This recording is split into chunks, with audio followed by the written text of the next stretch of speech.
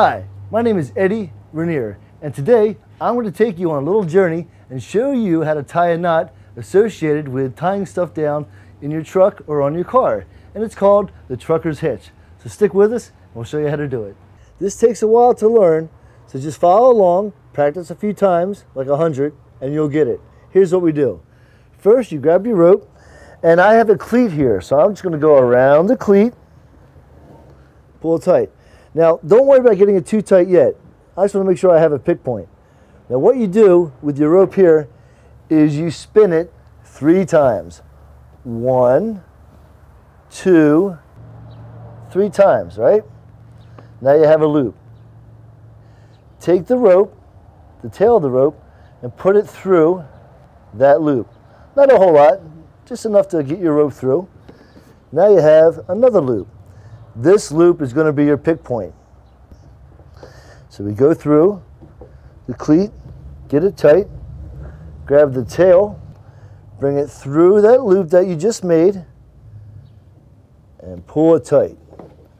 Ah, yeah, there you go. Now hold that right there. Doesn't take a lot of pressure. That's going to hold all that pressure that you just put on there. Take your rope, and now we're going to do a half hitch. Wrap it around the rope and just make a loop within itself and tie it back to itself. And there you go. And to keep it safe, I always put a double half hitch on. Again, just wrap around the rope, create a loop, and tie it to itself. But we're not done yet. This is a really cool knot because not only does it go together really nice, but it breaks apart really nice as well. Notice I just go ahead and take off my half hitch. And then this one's a little tighter, so I got to work it out. And there's our second half hitch is out.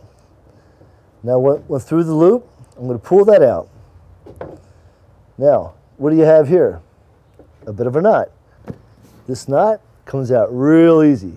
Just pull the rope to you, and voila. It's like a disappearing act. So that's how you tie a trucker's hitch. It's a very easy knot to tie once you get used to it. Tie it a few times and get comfortable. My name is Eddie Rainier, and we'll see you next time.